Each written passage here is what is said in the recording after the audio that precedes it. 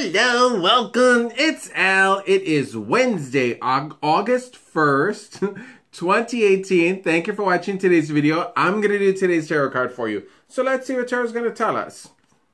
Today's tarot card, oh my, 10 of Wands. Now looking at this card, it's very beautiful, yes. Which means you'll be surrounded by a lot of beauty today. But if you look at it, this person is walking toward darkness. You see that face? Leaving the light, going into the darkness.